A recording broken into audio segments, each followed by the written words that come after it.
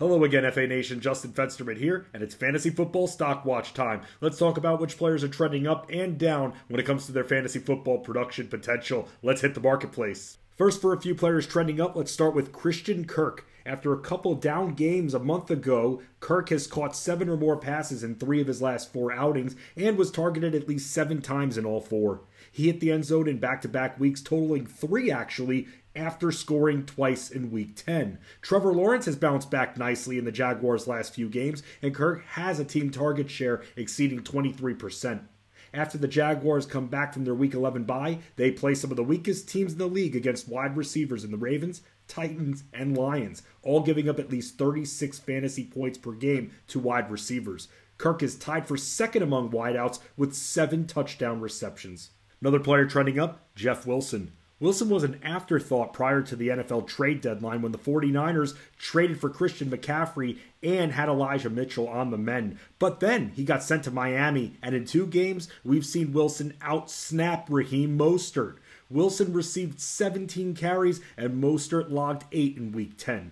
In both of Wilson's games with Miami, he even received more targets than Mostert. Wilson is the bigger back and will be prioritized over Mostert moving forward, it's looking like. Wilson's posting 5.4 yards per carry on the ground, and he's scored in both of his last 2 contests. The Dolphins are on bye in Week 11, but they come back to a juicy matchup for Wilson against the Texans before battling his former team in Week 13. Also on the rise, let's talk about Dalton Schultz. Tight ends have been very hard to rely on besides Travis Kelce and for the most part Mark Andrews, but Schultz has seen his production and certainly targets rise over the last few weeks, and he just scored his first touchdown of the season in Week 10.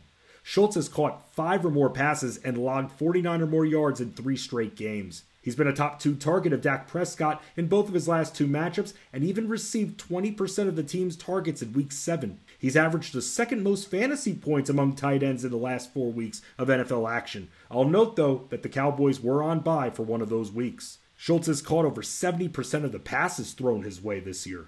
Now for some players trending down, let's start with Kareem Hunt.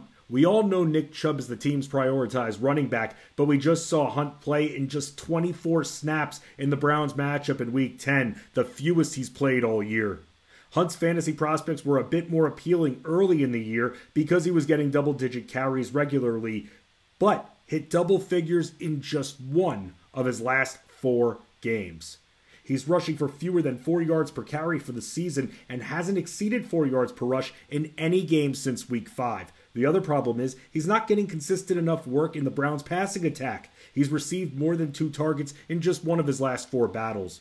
The Browns made a mistake not trading him at the deadline. They pulled down their asking price way too late. The Browns have a few tough matchups on the ground coming up, and Hunt's a very risky player to start in fantasy football.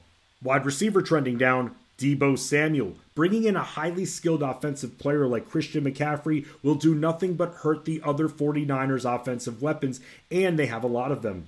Before McCaffrey arrived in San Francisco, Samuel already started getting targeted less than Brandon Ayuk and was matching George Kittle. We saw Ayuk get the most targets in Week 10, and Samuel and McCaffrey get the same amount. Any rushing upside you thought you were getting when you drafted Samuel is gone with McCaffrey there. McCaffrey, being a pass-catching running back, will also hit Samuel's targets. He hasn't hit the end zone since Week 5, and Ayuk has a bigger team target percentage than Samuel for the season. Yikes.